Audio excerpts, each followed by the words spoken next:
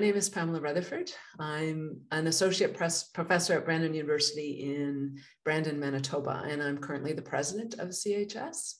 And before we start on our program today, I want to pay my respects to the Dakota, Anishinaabe, Oji-Cree, Cree, Dene, and Métis peoples who were the first keepers of the land where I currently live.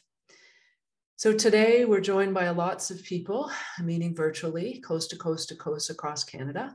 And so I want to acknowledge the ancestral and unceded territory of all the Inuit, Métis, and First Nation peoples that call this land home.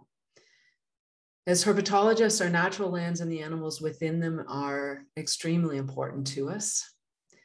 And so by recognizing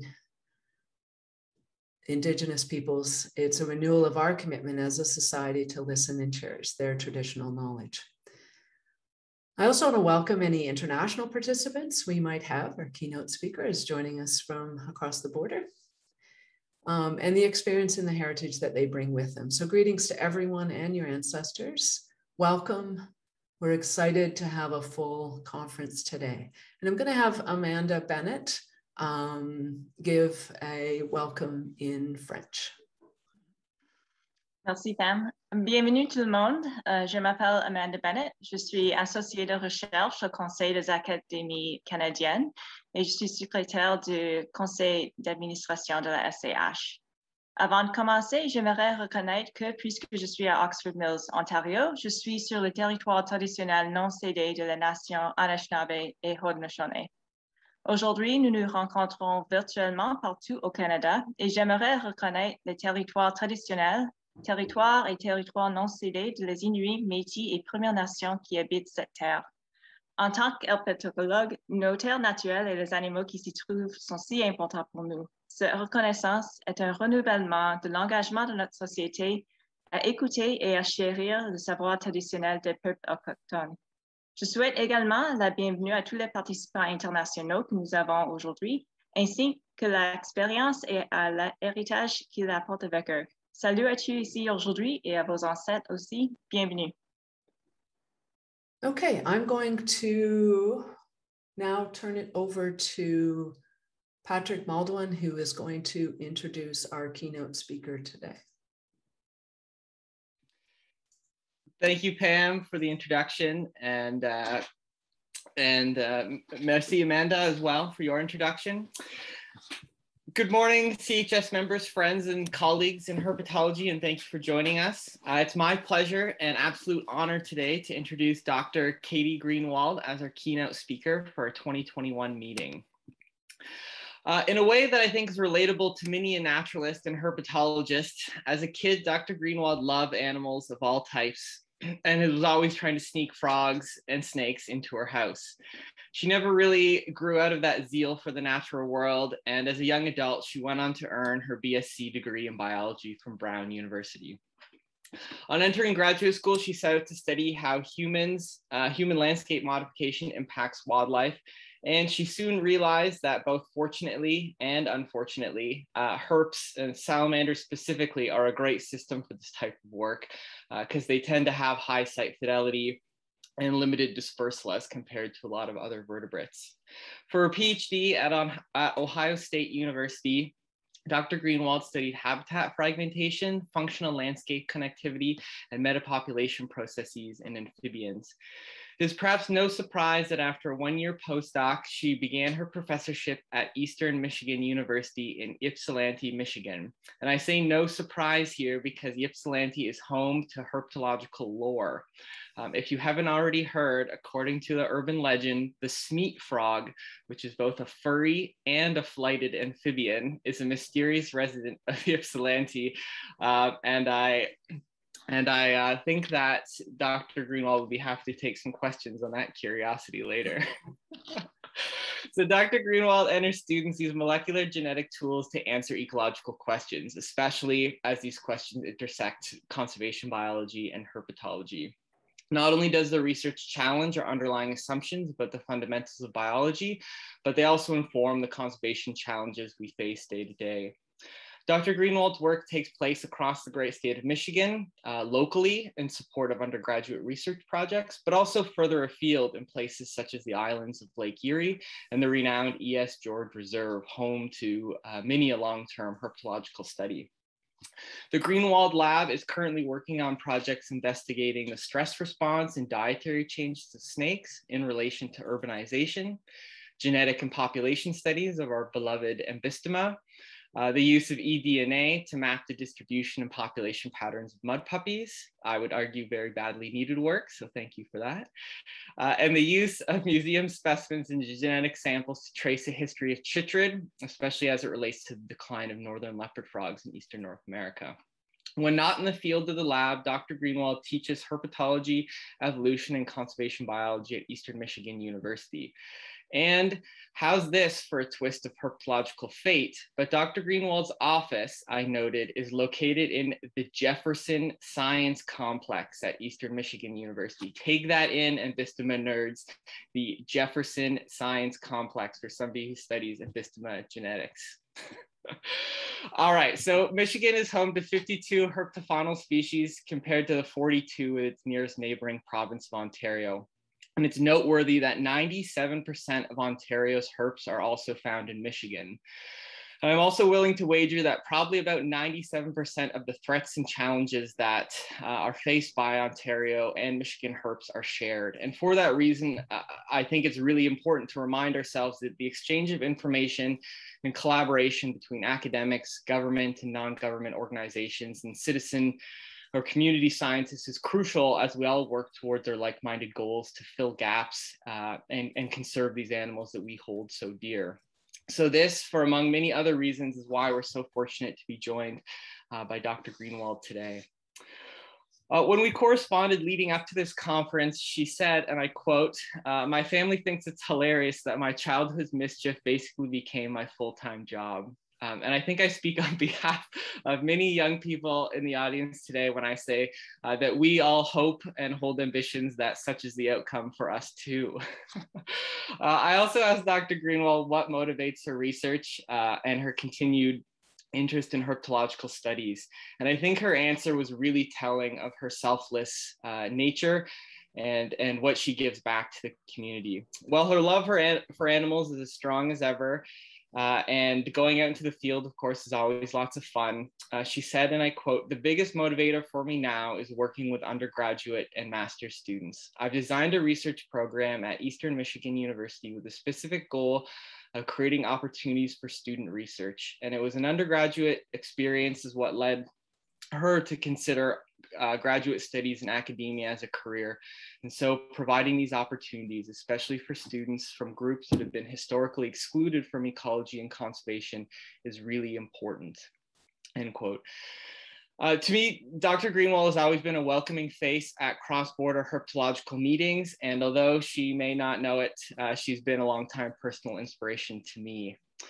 Dr. Greenwald also sits on the advisory board of the Michigan chapter of the Partners in Amphibian and Reptile Conservation, and in doing so gives back in so many ways. So today, as to not take up any more of your time, Dr. Greenwald will be sharing with us the topsy-turvy world of Ambystoma, a topic that's sure to please given their curious biology, the number of talks that we're hosting this weekend that deal with these curious critters, and the broad interest in molecular ecology and conservation biology at large among the Canadian herpetological community. So I encourage you to listen carefully, because even when you think you understand the reproductive mode of these salamanders, they almost always have something waiting just around the corner. So Dr. Greenwald, thank you so very much for joining us today. And I invite everyone to extend a very warm and virtual welcome to Dr. Greenwald. With that, I'll turn it over to you. Thank you so much, Patrick. I would like Patrick to just introduce every talk I give for the rest of my career. That was delightful and it's so much appreciated. And I'm gonna go ahead and share my screen now. Y'all can let me know if things are looking good on your end. Are you seeing the proper, just the? Yes, looks excellent. And not the presenter view problem that often happens on Zoom. Awesome. Well, thank you again. Thank you all so much for the invitation today. It is always a delight to get to talk about these totally crazy salamanders. And thanks for welcoming me as an honorary Canadian for the day. I'm waving to you from across the river. So, you know, as Patrick mentioned, I actually didn't start out working on sexual ambystoma. I was actually warned away from them. When I started my graduate work at Ohio State, I was interested, as he mentioned, in how landscape impacts movement and population genetic structure in salamanders. And I initially planned to work with Jefferson salamanders. And Ralph Fingston, who probably many of you know, who we unfortunately lost this year, he said, no, not Jefferson salamanders. You will go and you will sample them and you will get them back to the lab, and they won't be Jefferson salamanders. They'll be these weird hybrids. And so I actually ended up working on marbled salamanders for much of my, my grad work for that reason. But it always stuck in my head as something that was just this fascinating aspect of natural history in this part of the world. And after seeing a talk by Jim Bogart late in my grad school career, I was just really hooked. And Jim, I don't know if Jim's on today, I was hoping to see his name on here, has just been an amazing mentor and guide as I have delved into this world. So what I'd like to do today is just give kind of a general overview of why I think this is such a fascinating system, really from more of an evolutionary perspective, and just talk a little bit about some of the projects that we've pursued in my lab on these crazy beasts. So assuming that it's maybe been a minute since some folks have had an evolution course or thought about the evolution of sex, I will open by just reminding you that sexual reproduction is actually somewhat of an evolutionary mystery. There are some pretty substantial disadvantages to sexual reproduction, as well as some advantages. So I'll just briefly mention those as kind of framework. And then we'll talk about pond breeding salamanders in general. It's an audience of herpetologists, so I think most of you are probably pretty familiar with typical pond breeding ambystomatids, and an overview of what the unisexuals do that is different and unique and totally weird. And like I said, then I'll kind of give you an overview, not in much detail, but of a number of projects that we've done with these sallies. So to start with, I mentioned, you know, that in terms of evolutionary biology, sexual reproduction is something of a mystery. And this has been an area of study for decades now, for longer than I've been alive, because there are a number of really important costs that were noted, primarily, you know, a famous work by John Maynard Smith back in the 1970s. And just to give a very brief overview of these, the first is that if you're going to reproduce sexually, you only get to put half your genes into the next generation, right? Whereas if you're an asexual reproducer, you get to pass along your entire genome intact to the next generation. So this is the cost of meiosis, the fact that you're going to lose half of your genetic information as you pass it along to the next generation when you're using sexual reproduction. There's also the cost of producing males. I always sort of joke when I teach evolution and apologize to the males in the audience. The fact is that producing males creates a numerical disadvantage for sexually reproducing lineages. If you imagine a female that can produce 2 offspring, if she's asexual, those can both be female. And then each of those female offspring can produce 2 more female offspring, and so on and so forth.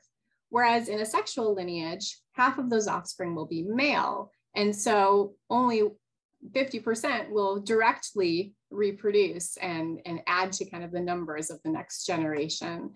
So what this means is that over the course of time, what you would expect is that an asexual lineage would grow twice as fast as a sexual lineage would. And then last but not least, there's a cost involved in actually finding someone to mate with. So courtship and mating have costs of time and energy, territorial defense in species that do that, avoiding predation during those times of interacting for mating, and so on. So why then do we have sexual reproduction being really the dominant mode of reproduction among vertebrates. Why is it so prevalent? And it is. It's, the vast majority of vertebrates reproduce sexually. And in fact, asexual vertebrate lineages tend to be relatively short-lived on an evolutionary time scale. So they will crop up, typically being derived from sexually reproducing taxa, and then they won't last all that long in the grand scheme of things, evolutionarily speaking. So it's quite prevalent. There must be some benefits of sexual reproduction.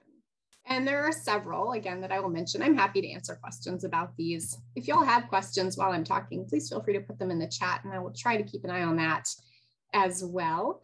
But the major benefits of sexual reproduction primarily have to do with bad mutations that might crop up. And a famous phrasing of this is the so-called Muller's ratchet, the fact that if a crummy mutation crops up in a line, an asexual lineage has no way to get rid of it, right? Because, like I said, that entire genome is passed down intact. And so then if another crummy mutation pops up, subsequent generations will have both of those, and you'll have these potentially deleterious mutations ratcheting up in these asexual lineages. Whereas in sexual taxa, every generation you have a 50-50 shot of getting rid of those crummy mutations. Similarly, you have cases where combinations of mutations might be worse than either one would be alone. So you can think of these as just bad combinations of genes that you wouldn't want to be kind of locked in tandem going forward indefinitely in an asexual population. Sex can break up these bad combinations. And last but not least, and an idea that really intrigues me in terms of thinking about the unisexual taxa or salamanders is the so-called Red Queen hypothesis, which posits that sexual reproduction will be especially adaptive in situations where you have high loads of natural enemies like parasites and pathogens. Or other things that really rapidly change the selective environment of the organisms. Because what you can have are, first of all, just kind of shuffling the cards every generation. So you have a whole bunch of extra varieties of genotypes that are produced by sexual reproduction. There's a better chance that some of those, or even one of those, may be resistant, right? And that one can then be selected for. But if that selective landscape changes, you still have the possibility of putting back together perhaps old combinations of genes that might have been more adaptive in other selective landscapes. So you can really think about this as, sexual reproduction being adaptive in situations where you expect selective pressures to vary over time. That's the end of my evolution lecture for you today. And now we're going to talk about salamanders. So the reason that these guys are so fascinating, I mean, there are lots of just kind of general life history reasons that they're fascinating that we'll get into. But as you kind of keep these big evolutionary questions in mind, or I guess I'll ask you to keep them in mind as we talk about how these critters actually reproduce. So what are they doing? Why am I telling you about sexual and asexual reproduction? Well, we'll see in just a minute. Like I said, I'll start out just briefly mentioning breeding in typical pond breeding salamanders, which I think this audience is probably quite familiar with already. Here in Michigan and the work I've done in Ohio, these critters are typically breeding in vernal pool habitat, temporary or ephemeral wetlands. These can be, floodplain, a lot of kettle hole wetlands in the part of the world that I'm in now. And we are typically seeing adult breeding migrations in mid to late March in this part of the world. And so, of course, they're moving to these wetlands to reproduce, where courtship and egg laying happens, and the larvae spend some time developing, undergo a metamorphosis, and then live out the rest of their days as terrestrial adults. So this is the life cycle of our typical, sexually reproducing pond breeders. And when I am talking about the sexual species that are involved in the story today, it's primarily these 5. So these are all, as I mentioned, sexual reproducers, meaning they have males, they have females, They have 2 sets of chromosomes, just like all of us. And when they reproduce, the offspring include 1 set of chromosomes from mom and 1 set of chromosomes from dad. So all of these are good, quote unquote, normal species. And so what I'll do is just call your attention to the abbreviations on these slides. So we have Ambystoma laterale, the blue spotted salamander, and I've got a little L in parentheses next to that species. And that's because we're going to start talking about genes that are coming, or genomes rather, that are coming from these species. So there will not be a quiz, and I will try to remind you what species is what abbreviation, but I wanted to point that out on this slide. So here in Michigan, and probably where many of you all are, if you have unisexual salamanders or you have ambystomatid salamanders, we're primarily in the range of the blue spotted salamander. So those are our most abundant sexual taxa that are involved in the complex. For me, we also have tiger salamanders. We have a couple of maybe populations of smallmouth salamanders in Michigan, but we're right at the northern edge of their range here. And you have to go a bit south for us to really get south and east to find good populations of Jefferson salamanders. There are lots of those, like in Northeast Ohio and south from there. And the streamside salamander has a much more restricted range, which is down in southwest Ohio and northwest Indiana and parts of Kentucky. So that one is distributed quite far south of where I am, but you'll see why it's important here in just a minute. So folks that have done work in wetlands with these species within the range of the unisexuals have probably come across critters that look like a little bit of a mishmash. So they look like hybrids, right? But I'm going to harp on, hopefully not too much, the fact that these are not hybrids. So none of these sexual species that I'm showing you here can interbreed with one another. So we do not find F1 hybrids of any of these taxa. That's what was thought to be going on for a long time. So I always like to be clear that that's not what's going on. What's going on is actually way cooler than that. So none of these sexual taxa are currently interbreeding, and yet we find critters that look like this. This is an animal from Kelly's Island, Ohio, and Lake Erie that is about the size of a tiger salamander, but it is clearly not a tiger salamander. It's got some blue spots on it. And it's also, I don't know how well you can see it in this shot, but it's got some head morphology that looks a little bit like a smallmouth or a streamside salamander. It's got that really kind of crunched, I always say they look like they ran into a wall at high speed. So you see these animals out when you're in the field and they look like a mishmash of one or more, 2 or more of these sexually reproducing species. So what the heck is she? Well, this is my favorite. This is my favorite unisexual, the Kelly's Island critter. And when we take a tissue sample and take it back to the lab, what we find is that she's actually a triploid. So she has 3 complete sets of chromosomes. One of those is from the blue spotted salamander. That was Ambystoma laterale, the L. One is from Texanum, the smallmouth salamander. And one is from Tigrinum, the tiger salamander. And so she is what we call an LT tiger, a triploid, again, with 3 complete sets of chromosomes from those 3 sexual species. As if that wasn't already really weird, weird enough, that's just her nuclear DNA. If we look at the mitochondrial DNA of these salamanders, what we find is that they're much more similar to Ambystoma barbari, the streamside salamander, the one I mentioned with the really restricted range. It's still quite different, but of all of the related ambystomatids, it's the closest to barbari or the streamside salamander. So this is an animal with basically 4 different species genomes in its cells, and this is somehow producing a functional animal. So what the heck is going on here? This is a mode of reproduction that Jim Bogart and colleagues have termed kleptogenesis, right? Or there are little gene thieves. They are all female or virtually all female.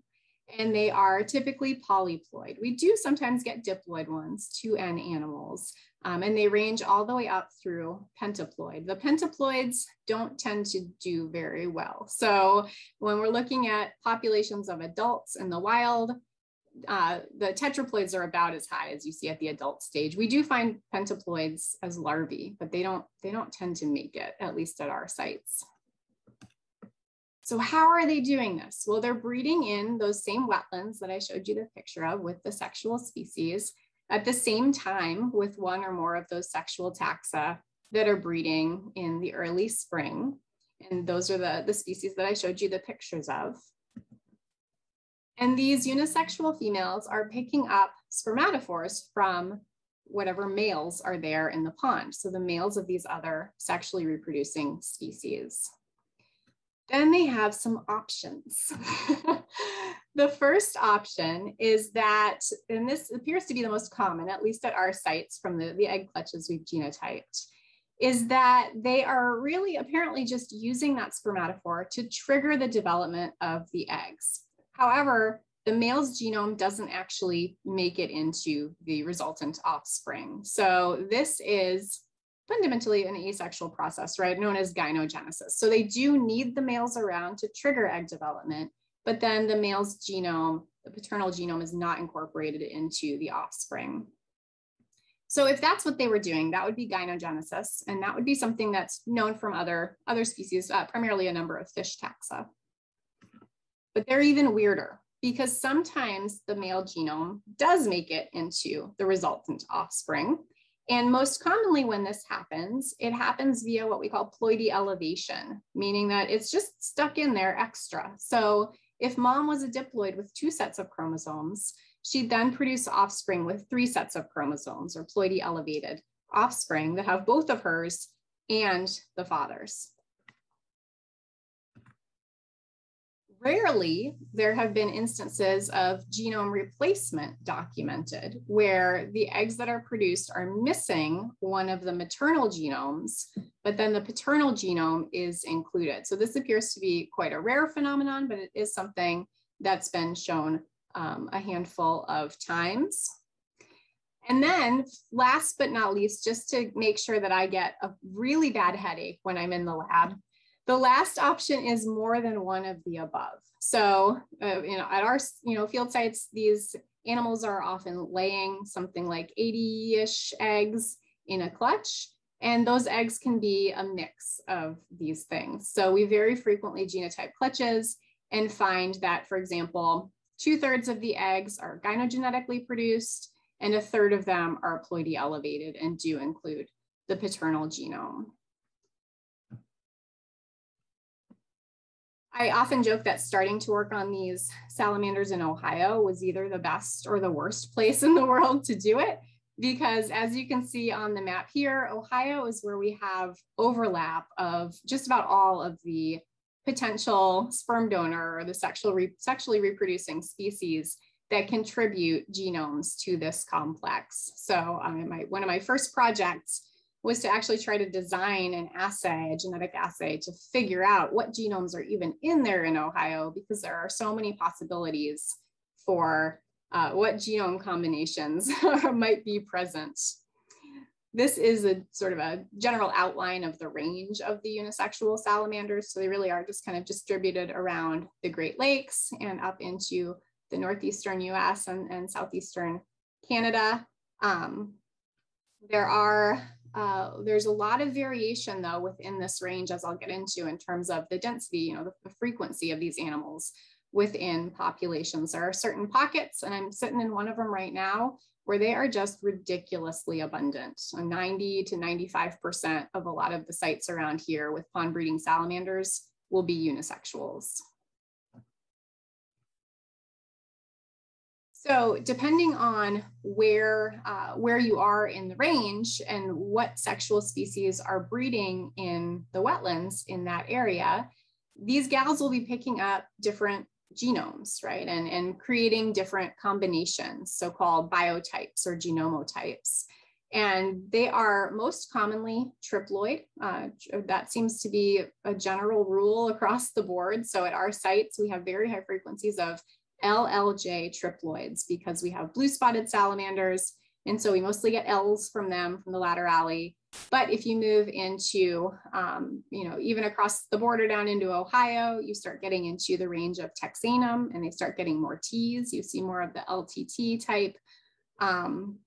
And, further south and east from there, you get more Jefferson's influence. So at this point, I think there have been 26 different genome combinations identified across the range, because remember that they vary in ploidy. So at our sites with mostly blue spotteds, we still have LJ diploids, LLJ triploids, LLLJ tetraploids, and the very occasional LLLJ pentaploids.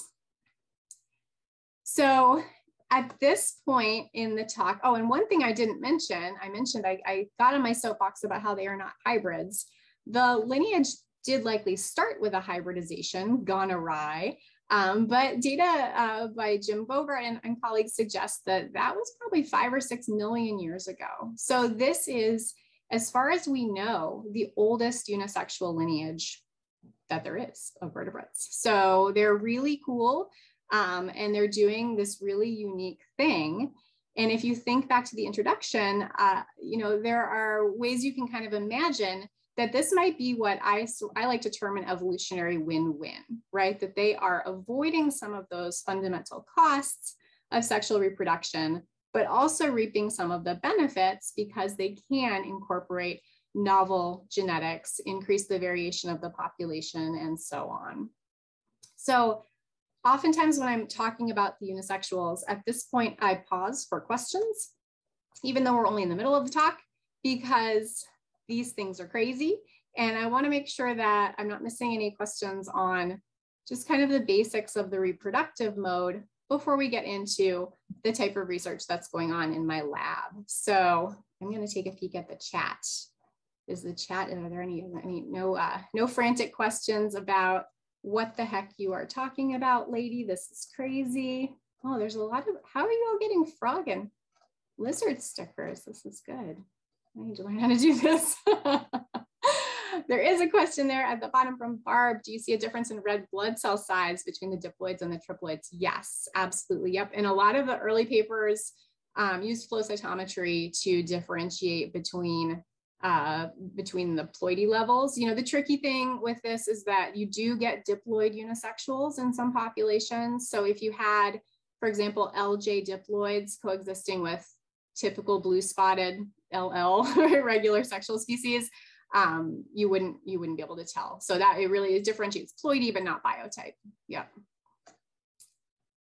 Any work on how females choose a specific spermatophore to pick up? We will get to that. Yes, that is a great segue.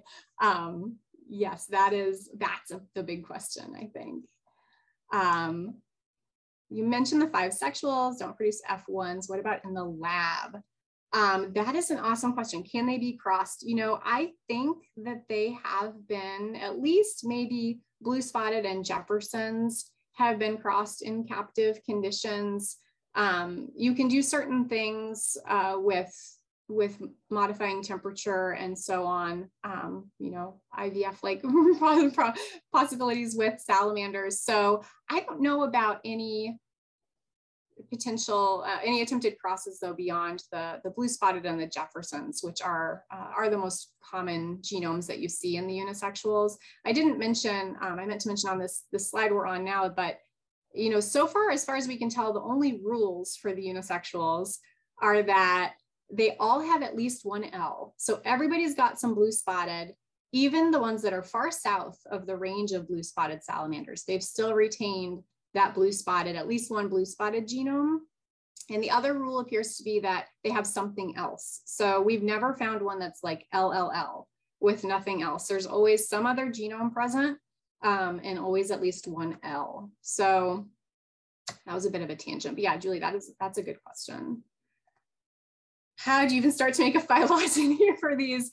You don't. Well, you do. You can do it very easily with mitochondrial DNA. So thank goodness for mitochondrial DNA, right? It is maternally inherited, and these are all female. And so if you make a phylogeny based on mitochondrial DNA, you have a beautiful picture of exactly where they fall out. And that's how we know they are most closely related to Barbari. So Barbari was probably the maternal ancestor of this group. But the nuclear DNA, you can't, right? Because they are swapping that in and out on an ecological time scale, really. And so, yeah, so it's something, you know, I've struggled with because I have this interest in population genetics. But with these salamanders, you can't really do it because if you show gene flow, you can't know if if those alleles were moved by unisexuals or if those alleles were moved by blue spotteds and then stolen by unisexuals in their new location. So yeah, they're tricky for sure. All right, so I'm missing a lot of messages. Okay, have there been any experimental attempts to use species from outside the unisexual's natural range as sperm donors? Oh, with Mexicanum, that would be very interesting. The only one I'm aware of is actually not from outside the range, but it's maculatum. So there may be folks wondering what's going on. Maculatum is in these same ponds at the same time, but we don't find M's. So, I mean, I never say never. These are so weird that maybe we will, but so far, they do not appear to be genetically complementary, whatever that means. Again, I do think that Jim Bogart has actually gotten them to, he's had success in the lab using maculatum spermatophores to trigger egg development. But it doesn't appear to happen in nature. So that's, it's a good question. Mexicanum, no one's tried that one, but it would be possible. You could try it. How do you determine which are hybrid and which are diploid unisexual? So we typically, when we're working in areas like Ohio with all these possibilities, we would start with just genotyping mitochondrial locus. So that would let us parse out, okay, these are all unisexuals and these are all whatever sexual species they are. And then we could take that pool of unisexuals and do a second screen. And those we either, depending on what genomes are going to be involved, we can use microsatellites here in Michigan because we only have L's and J's. So we have loci that we know are discrete.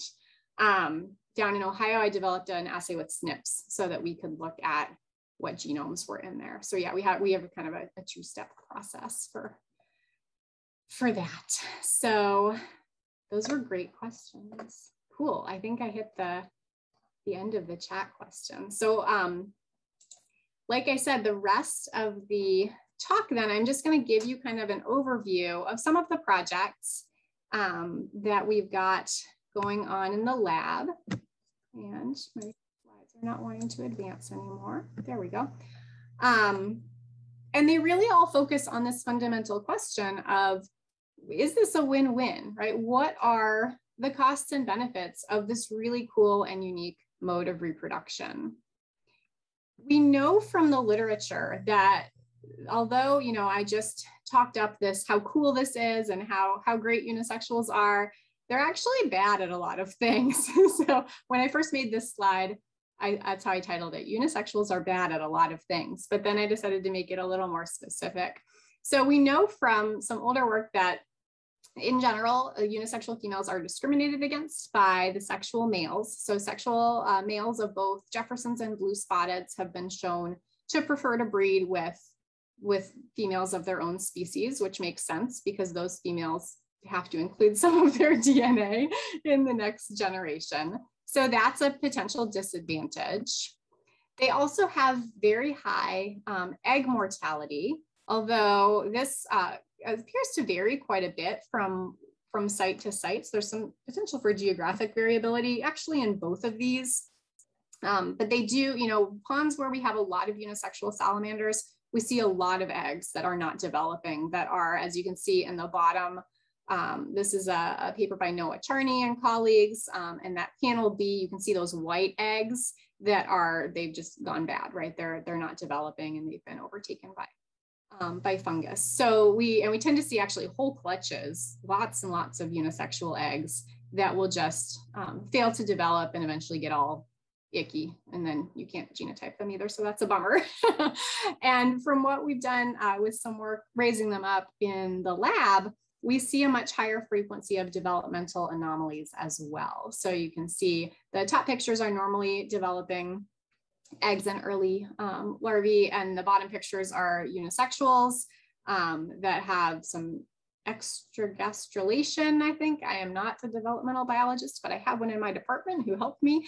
And then a lot of just issues with development of the spinal column and curvature of the body and so on that happened when we were looking at these critters in the lab. So some substantial disadvantages in terms of their actual reproductive events. And then they're also at a disadvantage when it comes to moving around on the landscape. So I think I have time to do this. So I'm gonna pause, I'm gonna do a different share because for this study, my colleague Rob Denton, who's shown at the bottom, and we actually did put salamanders on treadmills. And you can't say you put salamanders on treadmills without showing salamanders on treadmills. So are you all seeing the video now? Good, okay. So here's a treadmill.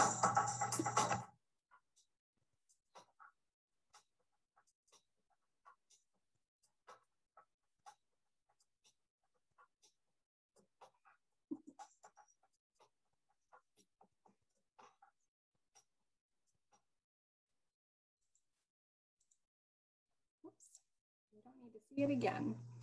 All right. Let me get back to my slideshow here.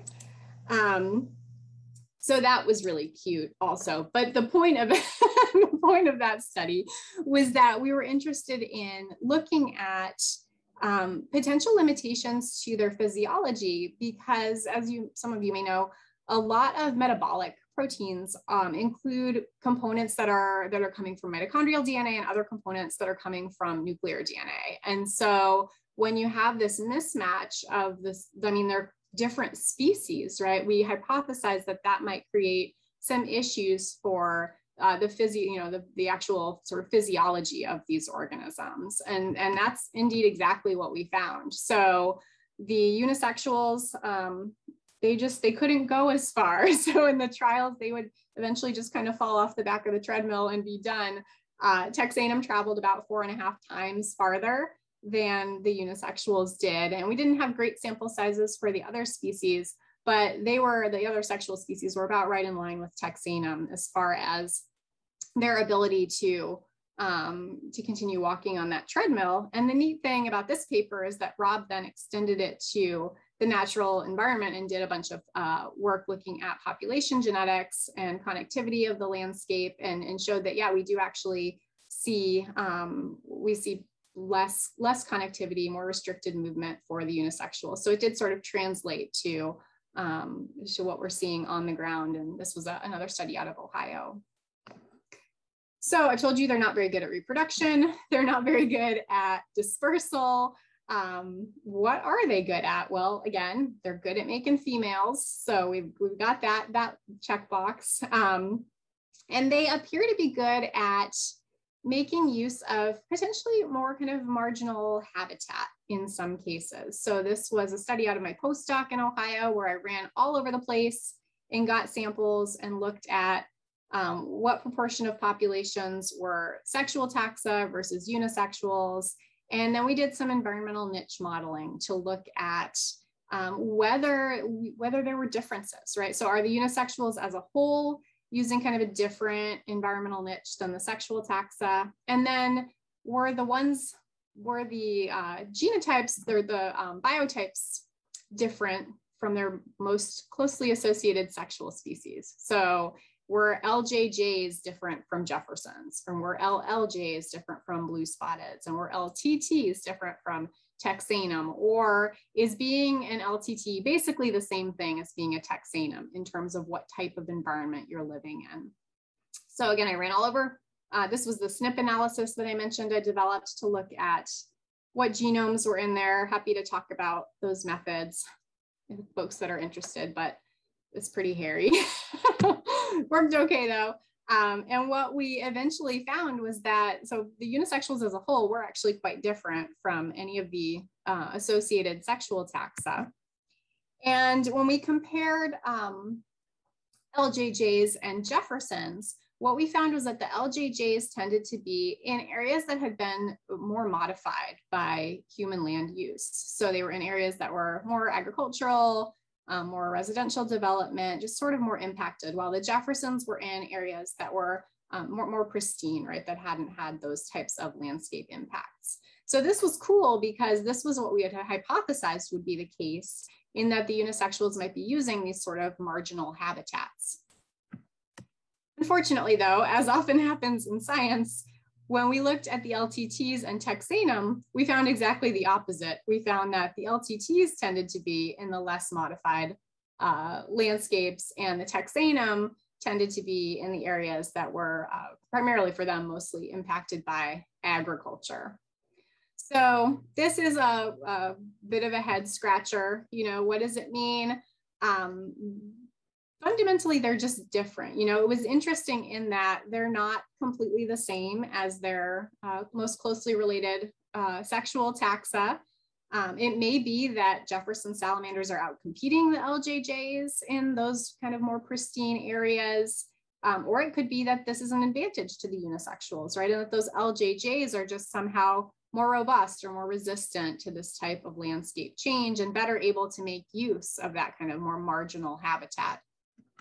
But like I said, the relationship was exactly the opposite for Texanum and LTTs.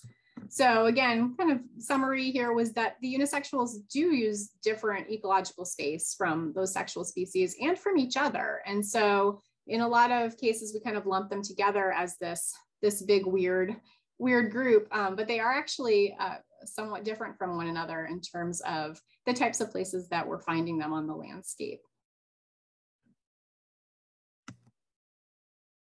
Another question we've looked at is why so many of them are triploid. So I mentioned in this part of the world, they are hugely abundant. So at the sites at the George Reserve where I work, typically more than 90% of the pond breeding salamanders will be unisexuals. And of those unisexual salamanders, about 90% will be triploid LLJs. And the remainder are mostly tetraploids, LLLJs. So these are data generated by my graduate student, my very first graduate student, actually, Christina Casto, who's shown in the picture here. And we worked at the George Reserve with drift fenced ponds. This is when we get there too early. This is what they look like. When we get there at the right time, though, there are crazy numbers of salamanders piling into the pitfall traps around these drift fences.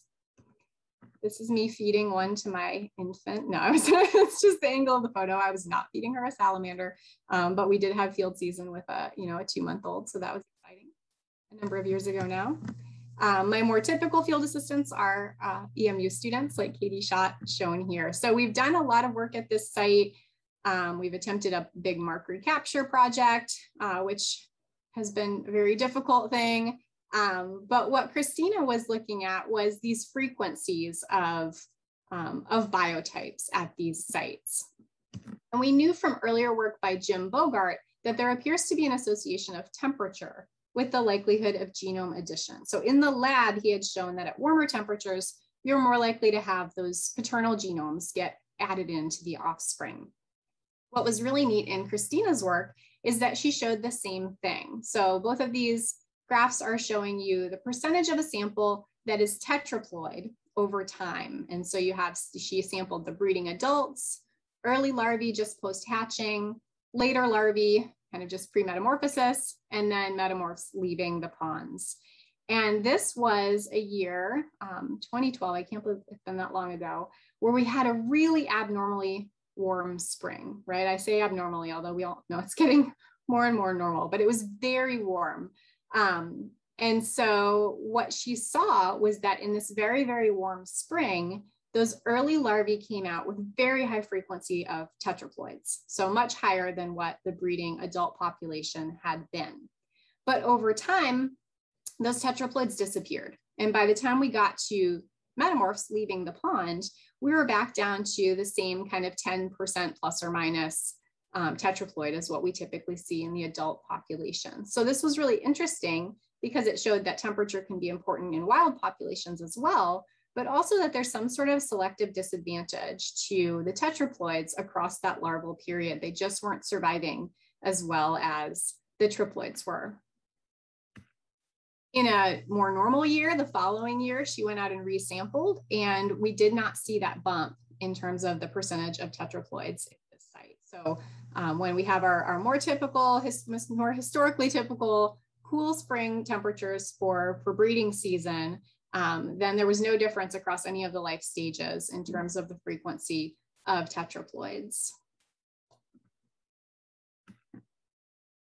So last but not least, I'll mention just kind of this big question: what else affects genome addition? This was a question from the chat. I think this is the big question, and I'm not alone, right? This is a great cartoon that Jim Bogart drew that I put in every talk, and it might embarrass him, but I love it, where the salamander's going up to the help desk, and it's got waste genomes there. It can throw one out that it doesn't like anymore. You know, maybe it can order one up that's better for cold temperatures or better for dispersal or so on. So you can imagine lots of ways that these species differ from one another, and that having some of their genetic information might potentially be adaptive. So we've tried to address this question in a couple of ways.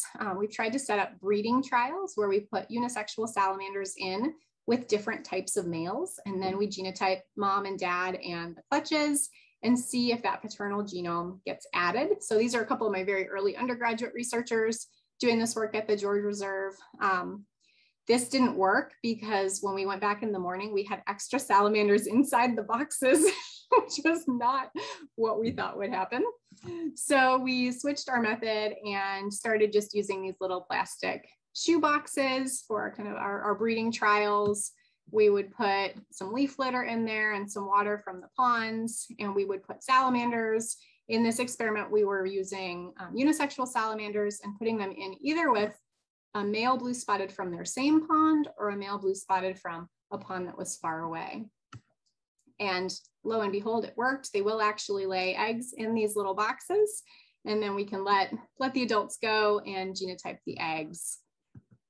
And I won't, again, delve too much into the methods, but we typically just use a panel of microsatellite loci for this. So we can see that in this case, you've got dad's a diploid. He's got two big peaks, right? He's a regular blue spotted salamander, so he ought to be a diploid.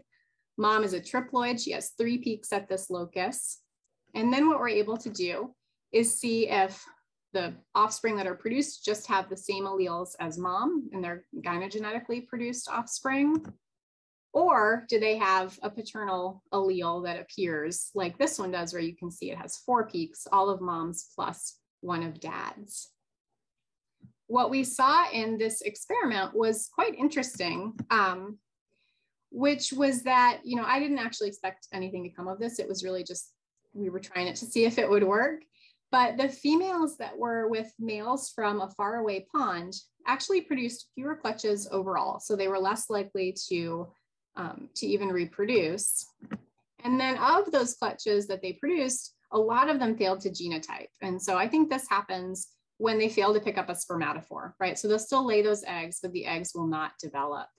And so we had about 22% that we were able to genotype from male-female pairs from different ponds versus 53% if they were from the same pond.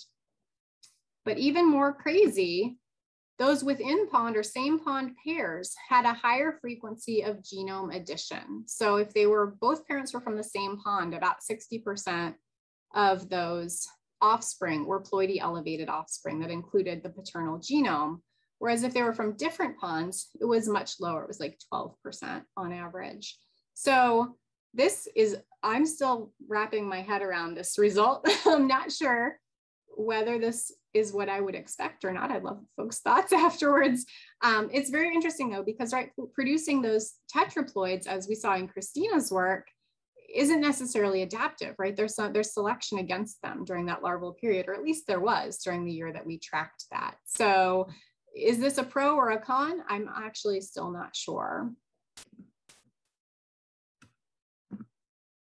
Our current work, and the last study that I will mention, is the work of a graduate student who just finished up in my lab, Kelsey Mitchell, who's shown here. And she was interested in looking at the question of whether they've always been this abundant, or whether there has been the sort of frequency, the relative frequency of unisexuals has changed over time. And this is really harkening back to an old hypothesis, a paper by Clanton from 1934, where he advanced to the idea that there might be this sort of predator-prey model sort of thing happening with these critters, where the unisexuals, because they're all female and they can balloon their populations relatively quickly, they might become very abundant. But at that point, they do still require those males to be around for them to reproduce. And so if there are too many of them, that they might actually sort of wipe themselves out, right? Because there wouldn't be enough males to go around until the sexual species population could build itself back up to a reasonable level. And then the unisexuals could follow and build their own population back up. And so there might be this sort of cyclical fluctuation in terms of the relative abundance of these taxa. So Kelsey was interested in this, and she was also interested in whether we could see any patterns in light of climate change. So we know that the average temperatures and phenology and so on are changing at the George Reserve. And so she was curious to see whether we could relate that frequency of unisexuals to any of those climatic metrics as well. So fortunately for us, the George Reserve has this very long history of herpetological work, and there's a great collection from there at the University of Michigan's Museum of Zoology. So what Kelsey was able to do was actually use museum specimens, and this goes back to the question about red blood cells. She used epidermal cells and looked at the size of the nuclei to assess ploidy in those older historical specimens. She called them historical, but they're from the 90s, so I don't feel comfortable calling them historical, but we'll stick with what she said. And so, unfortunately, we couldn't genotype them. They were all formal and fixed. And so we did have to use, we could just assess ploidy in the older, high school era samples. And then we were obviously genotyping the ones that we are currently working with. So I'm hoping we can beef up her sample sizes a bit in the next year or so. It was really tricky to get the data, particularly from the older specimens. But what was really neat is that she had 6 ponds at which we could get some numbers, at least from the early samples, to work. And we had some good sampling in more recent years. And for 5 out of those 6 ponds, what we saw was a decline in the proportion of the population that is full blue-spotted salamander. So that's what the y-axis is here, proportion A laterale.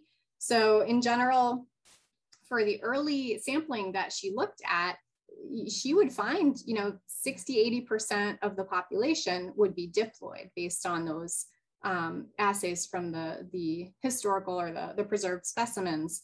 Whereas, as I mentioned, now when we go out there and we sample, what we're finding is usually 90+% are unisexual salamanders. So this was a statistically significant pattern across the board of a decline in the frequency of blue spotteds. We can't really parse out whether this is the Clanton effect that I mentioned or something to do with climate change, because they both kind of make the same prediction here. We are right, the George Reserve is right at the southern edge of the range of laterale.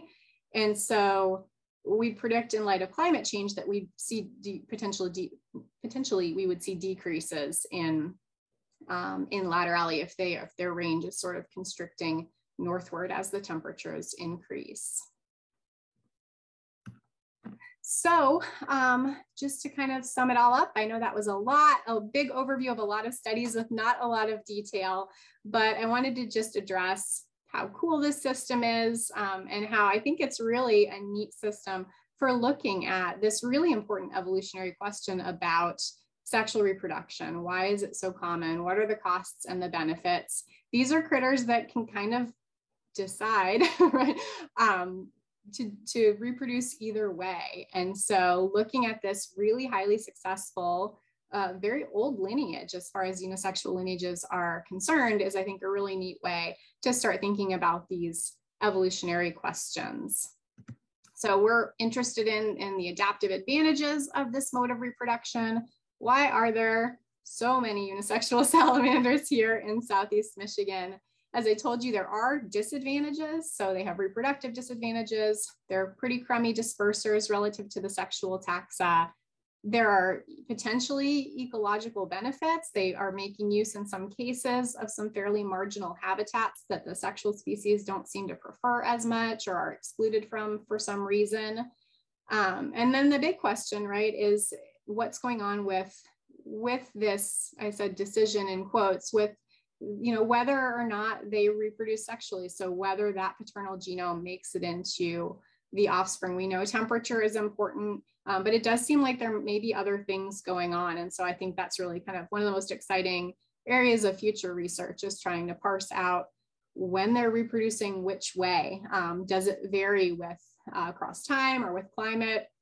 I'd love to design some sort of test of the red queen if we had populations where we could, impose or make them perceive some sort of high load of parasites or pathogens. If there are any disease ecologists out there that have ideas about this, let me know. I think it would be a really cool way to test that hypothesis. So I will close by just thanking a number of folks that have helped. I mean, I've presented a lot of results. So I had a lot of help from students, particularly a lot of colleagues that helped with the collection of all those samples down in Ohio. And then at this point now, 10 years of students at Eastern Michigan that have worked on various components of these projects. So that said, I am happy to take any questions if we still have time. And thank you so much again for your attention and for the invitation.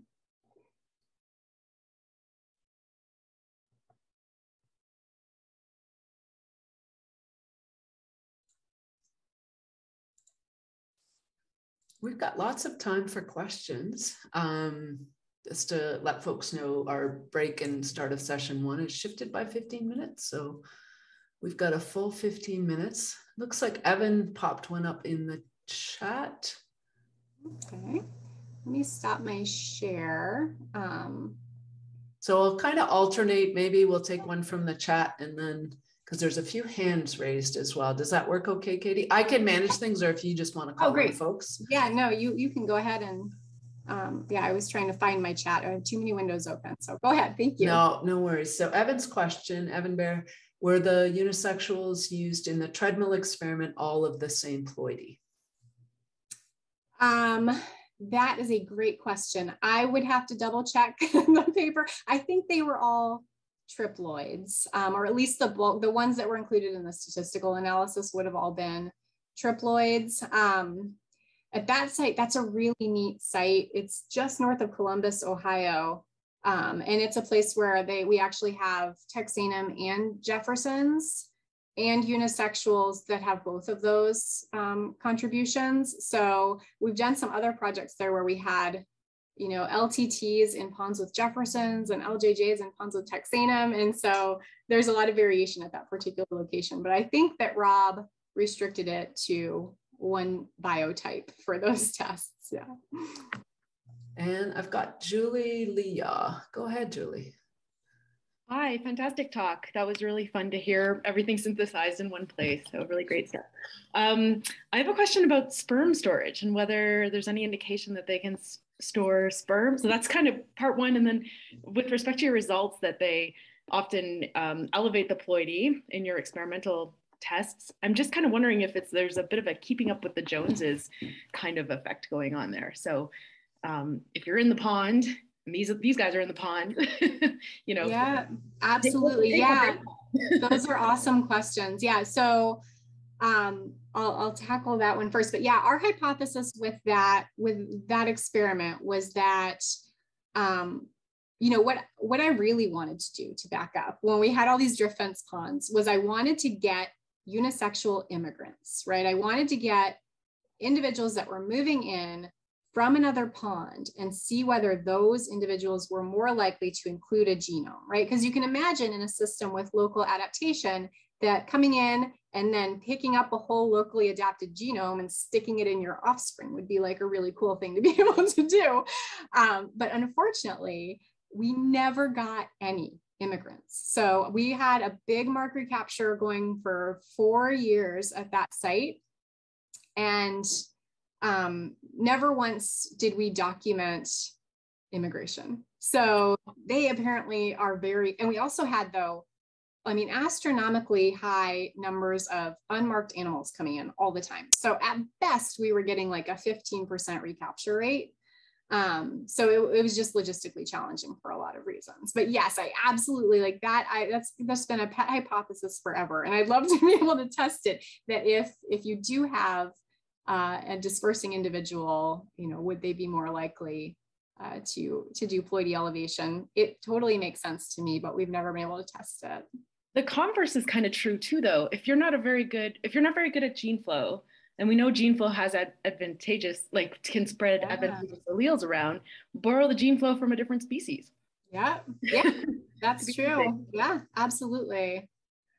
So following up on that, I think, connected question, Trevor Scott, what issues did you encounter when you attempted to use capture mark recapture in the experiment you spoke about earlier? Yeah, yeah, that was the big one. It's just the, so there were either huge numbers of salamanders coming from fenced ponds, and or they were losing their tags. So we were pit tagging them, we were anesthetizing them, and implanting the very smallest pit tags. A paper came out a couple years later showing, and it was in Laterale, showing that they do actually eject the pit tags. So they will just like bloop them out. And it was a lot. It was like 40% of their animals just blooped out their pit tags. So that was, I think, a big methodological issue. So we were always just buried in unmarked animals. And so, you know, I've always thought like, oh, wouldn't it be cool if because we have genetic samples from all these animals, if we could see with the genetics whether some of those animals that came in untagged had actually already been tagged, right, before. But with the unisexuals, they all have the same multilocus haplotypes, right? So yeah, we can't even do like individual level identification with the genetics with them. So that was the big deal, was just a really low recapture rate. Like I said, at best about 15%. And then I think they were just losing tags. So I think we're throwing a lot of money into the woods. I like the scientific term blooped. Right. Very technical. Yeah. Nick Cairns has his hand up. Go ahead, Nick. Thank you for the talk. That was really good. Every time I hear about this system, I'm absolutely blown away by the complexity. Yeah, that's such a nut system, and especially to have it all presented in one story. I appreciated that.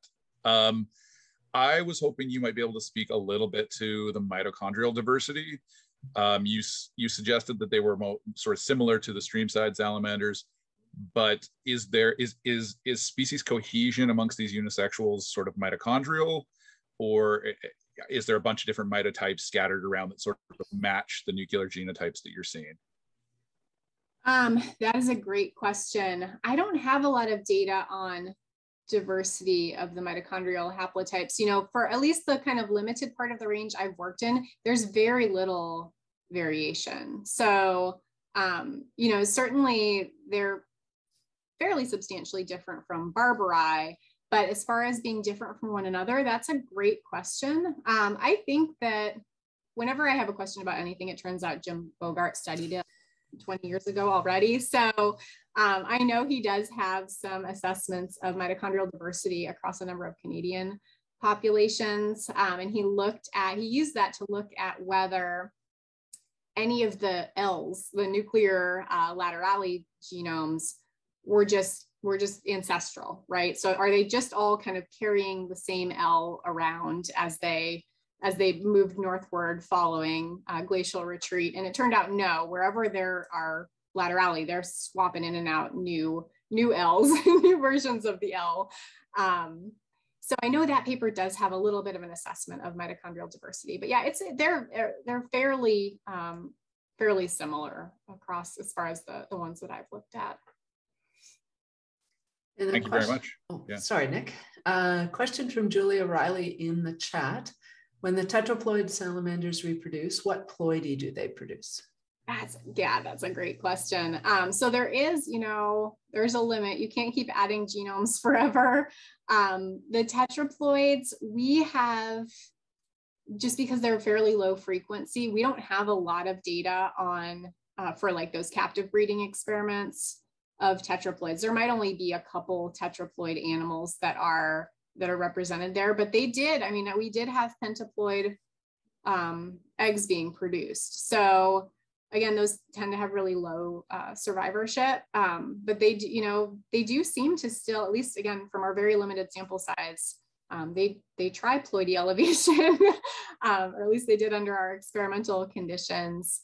One thing that's a huge mystery in this complex is ploidy reduction, right? It must happen. So Jim has always thought that maybe if you had what I think he calls symmetrical tetraploids, so something like an LLJJ, that maybe they would undergo a more normal meiosis and make LJ eggs or oocytes. And so that makes sense to me, but it's not something we've ever actually been able to document. So, it must, they can't keep adding them forever. And we do have diploids pop up, and we have populations that are primarily triploid. And so the question of how they're losing genomes is still an open one.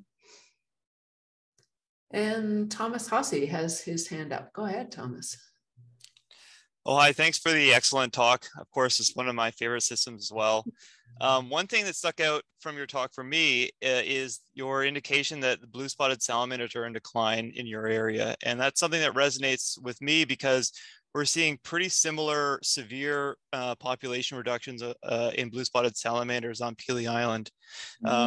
Very, very low numbers compared to contemporary samples compared to historical samples.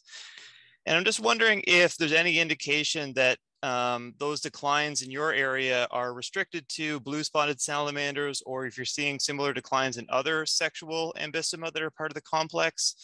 And if you have a sense of whether the laterale declines that you're seeing are restricted to where you are specifically or more general across the southern extent of the range in the US. Yeah, that's a great question. So the ones that we hear the most about here in Michigan, and when I was down in Ohio, are laterale, right? Again, we're right at the edge of the range.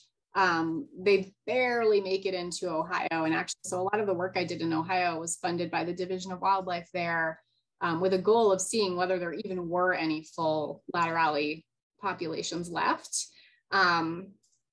I always would chat with those folks though and say these unisexuals, they raise a really interesting conservation conundrum too, right? Because if you want to protect laterale and then you have LLLJ unisexuals, well, that's more laterale than a laterale. So yeah, you're protecting them too. But the question of how you protect a non-species is a tricky one. So that is one. And then Texanum, actually, Texanum barely, it's kind of the converse, it barely ekes into southern Michigan. As far as its global status, it's just fine. But I do think, that those populations that we have up here of Texanum have been in decline. And that is probably more of a habitat loss issue. The spots I'm aware of that we can find them are now like subdivisions. So that there's probably a pretty clear linkage there. So as far as the others, I haven't heard about any concern. We have pretty robust tiger salamander populations. We haven't seen a lot of change, at least in the time I've been at the George Reserve, in terms of the numbers of tigers that we see coming into the ponds to breed. So yeah, I think, as far as kind of declines that aren't directly linked to habitat loss, it's really primarily laterale in this part of the range. And we'll take one final question from Matt Keeble in the chat. And then we will take a break just to give space, but if Katie's willing, she might stick around and she can chat with folks as well. Does male mate choice matter, or can unisexual females find spermatophores even without successful courtship? That is an awesome question. I don't know is the answer. So, you know, the term kleptogenesis implies that they are stealing something, right? That is a limited resource, sort of. And I've always wondered if that's maybe not the case, and they are maybe like more like sperm scavengers, because, as you know, probably most folks know, the males of these sexual species, it varies by species, but they'll produce a bunch of spermatophores during one courtship event typically. And I've observed, you know, when we've got salamanders breeding in the ponds, what look like unisexuals. Now, do we know they are? No, we got to genotype them. But kind of hanging around the margins when breeding, courtship and breeding is happening. And so I wonder if they're picking up some of those extra spermatophores that are produced during courtship events. And in which case, you know, maybe it's not having any sort of negative impact on the sexual taxa. I've actually got a colleague here who watched a maculatum breeding event with a bunch of unisexuals kind of loitering around and then like darting in and out of the area of breeding maculatum. And so he was wondering, are they going in there and picking up the maculatum spermatophores? So yeah, it's a great question. I suspect that it would probably depend on the population composition, right? If you've got a bunch of males around, then they can probably just kind of use those extra spermatophores without too much of an impact. Now, when you get to the point where you've got 90–95% of the population is unisexuals, then it might be a little bit harder for them to access those.